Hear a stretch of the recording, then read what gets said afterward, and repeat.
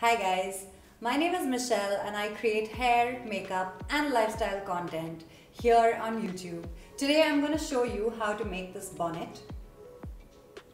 It is very plain, it is very simple. You will not see any ruffles in this bonnet.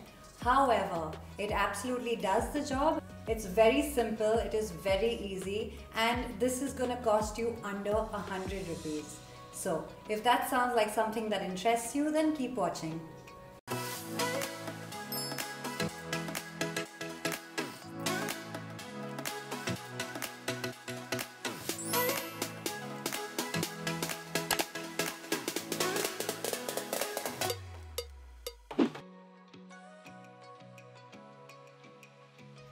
For this tutorial, you're going to need satin fabric, roughly 40 inches by 40 inches.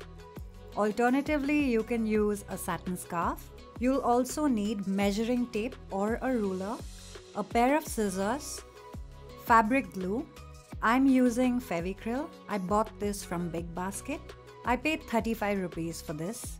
If you don't want to use fabric glue, you can use needle and thread. You will also need a drawstring or a nara, some dish or laundry soap. You'll also need clips of some sort, so root clips, tic-tac clips, safety pins, whatever you have at home is perfectly fine. You'll need some sort of clips to just hold the fabric together, as you will see. Alright, so let's begin. I'm starting out by measuring my satin scarf and my satin fabric. They're both 40 inches each. Both fabrics are in a square shape. Now, if you have shorter hair or you need your bonnet to be smaller, then by all means, I think you can go as small as 37 inches, but please be a little precise about your measurements. Alright, so I'm starting off by folding my satin fabric 4 times.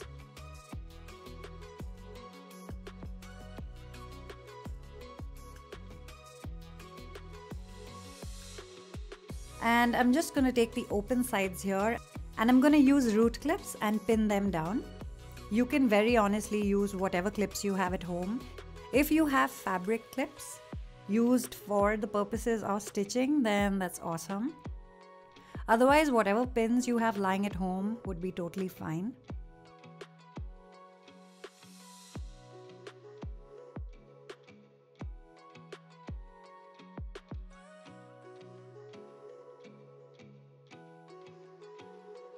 Then I'm using some dish soap. Make sure that it's a little wet. Placing my finger in it. Now, using the measuring tape like a compass, I'm going to start making marks with the dish soap on my fabric. This is going to be my cutting guide.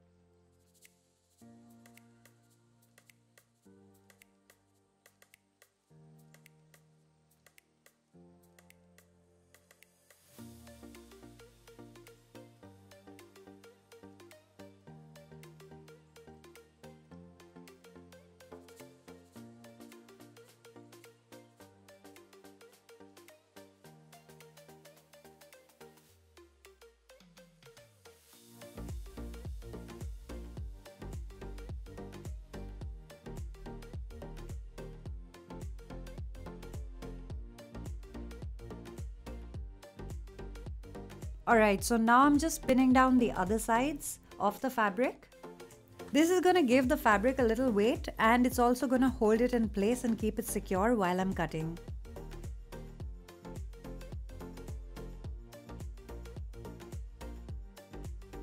Now start cutting out the shape that you drew with the dish soap.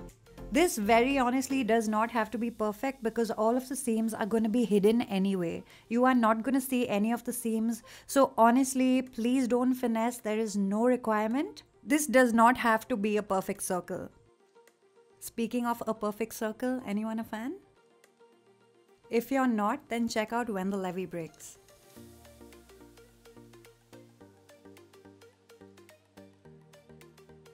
Alright, now getting back to the tutorial. Finesse the edges if you want, but honestly don't feel compelled to make this look smooth and perfect.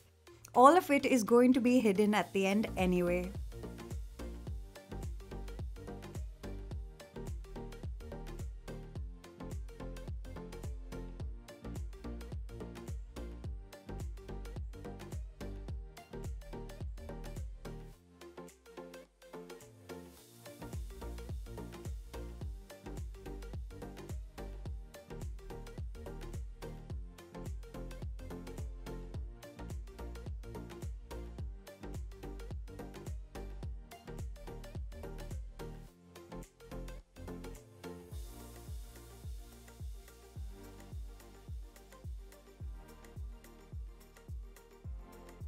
Alright, so here I'm cutting a gash in the fabric on one end. This could be in between 1.5 to 2 inches, depending on how thick you want your hem to be. Now after this, just using some plain water, wash the fabric out so that you don't have any of those soap marks. Alright, now it's time to place the fabric on the ground with the shiny part facing up. Now please note that if you do the opposite, then you're gonna get a ruffled bonnet. However, if you keep the shiny part facing you, that means if the shiny part is upwards, then you'll get a bonnet with hidden seams. This is going to look like a potli. Anyway, since I'm using fabric glue, I do not want any of the seams or the hem to be seen, which is why I'm doing this. This is going to cover up any of the mistakes that you make. So in case you get really messy with your glue and you make some marks on the fabric, then this is going to hide them all. Alright, so now start gluing down the edges of the circle using the fabric glue. Work in sections and don't glue the entire thing down. I think start with like 1/3 of the fabric and I think you should be fine. Alright, so now start by creating a hem by bringing the edges of the fabric or the circle inwards. Remember, your drawstring or your nara has to go through this seam, so make sure there's enough place inside. And fold like you would a dumpling or a momo. Can you see these little ruffles that I'm creating while folding?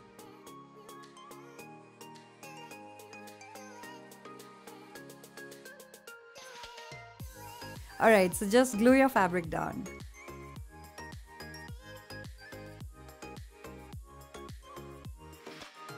Now you see what I mean by the dumpling fold that I was talking about?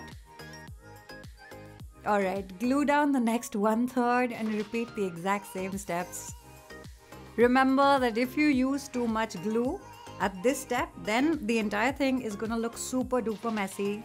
So make sure you're using a tiny bit of glue and you should be good. However, if you do go overboard, don't worry, because the glue becomes translucent when it dries. This is what it should look like. Alright, wait for the fabric to dry for at least 10 minutes and then start applying some pressure to make sure the things are secure and glued down. I'm using a root clip for these purposes. You can use whatever you have. Even a pencil would be totally fine. Now, wait for an hour for the glue to dry down completely. Alright, let me just repeat things here.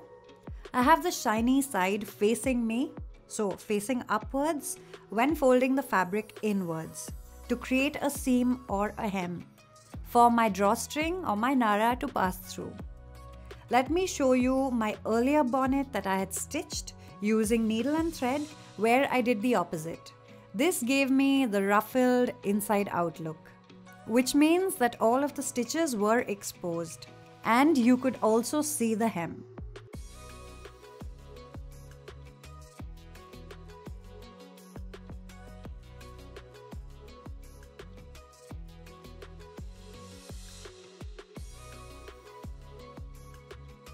Okay, so now take your drawstring and attach a safety pin to one edge of it, and then put the safety pin into the opening or the gash that you had created.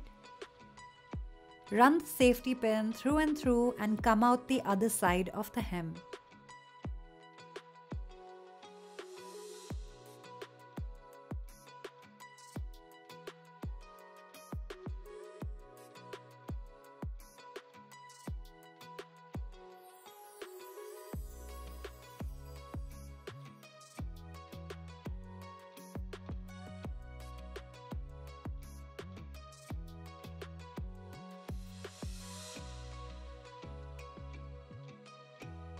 And will you look at that? Your bonnet is ready. The shiny side is inside. The hem is not exposed either.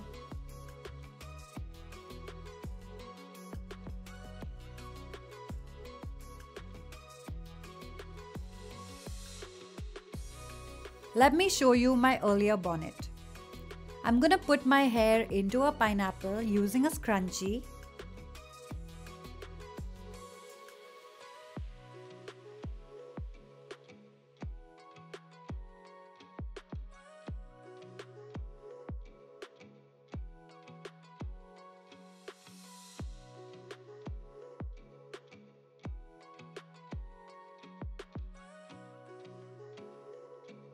As you can see, the bonnet is adjustable.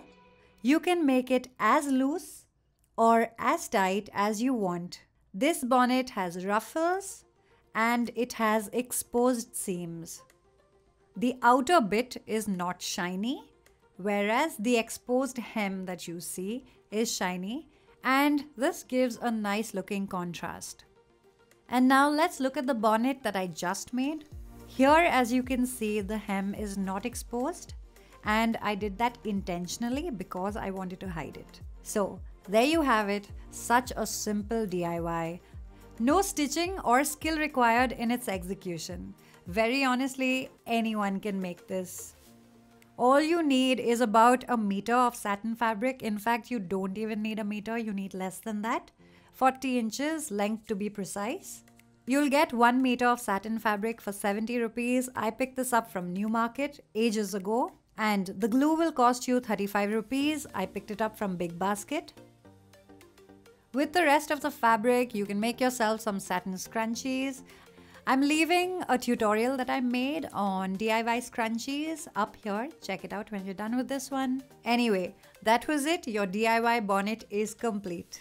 Alright guys, that was it. Hopefully you enjoyed this tutorial. If you did, give me a thumbs up, leave me a comment, subscribe if you haven't already. If you want to see more from me, you can follow me on Instagram.